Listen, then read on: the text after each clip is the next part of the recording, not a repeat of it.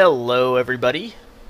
Today I'm going to be showing you how to upload a game from GameMaker Studio 2 online for download.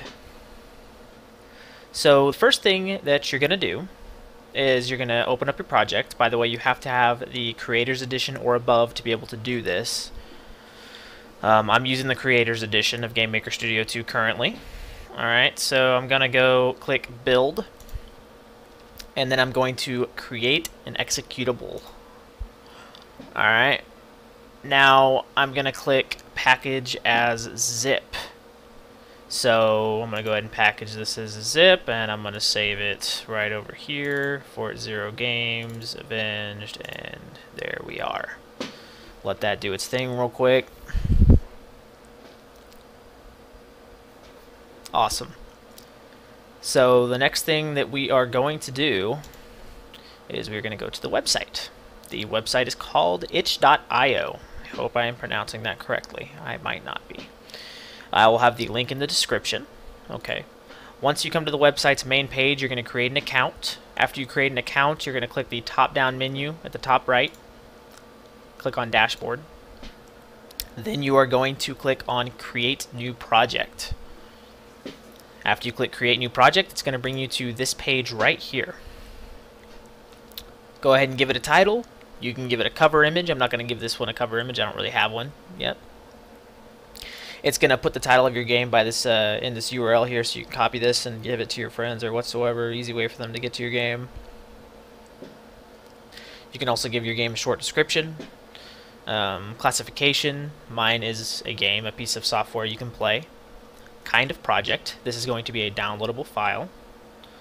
Release status. I'm going to set mine as released. You have a bunch of options here in development, on hold. And the pricing, 0 or donate, paid, no payment. I'm going to keep mine on 0 or donate. It'll give them an option if they want to donate money or not. I have that set to $2 by default. So once you get to this area right here, uploads, I'm going to go ahead and delete this so I can re-upload it. You're going to click upload files. And you're going to click on the zip file. You just created the executable, saved it. You're going to click on that zip, and it's going to upload it. Awesome. So I have it set as an executable, and I have it set for Windows. So it's an executable file, and it's downloadable on Windows. It's for Windows platform. All right.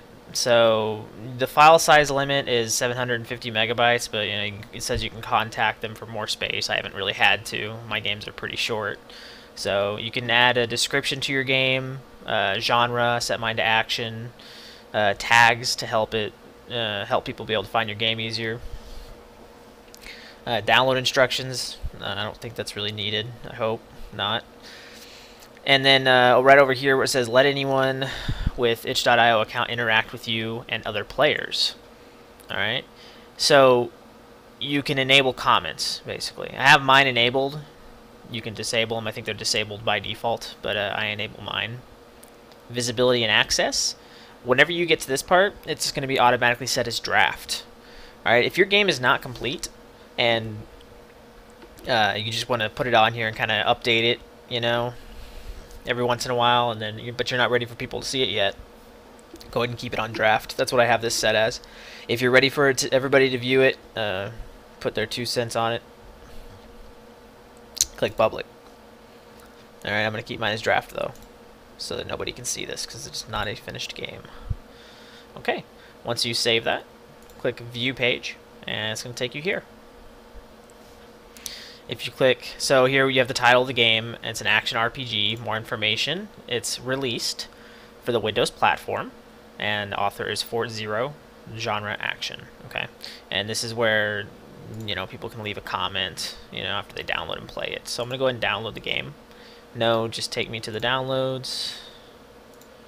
I'm gonna download that. I'm actually gonna take this and put it up here. Okay, so now you have I just downloaded the zip, so I'm going to extract it. I'm just going to go ahead and extract it here. There we are.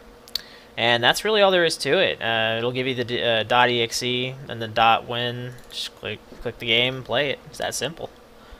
Real easy stuff. If it runs. I hope it runs. There we go. Awesome. Yeah, so that does it. And I haven't had any problems with this yet. All my games have run smooth.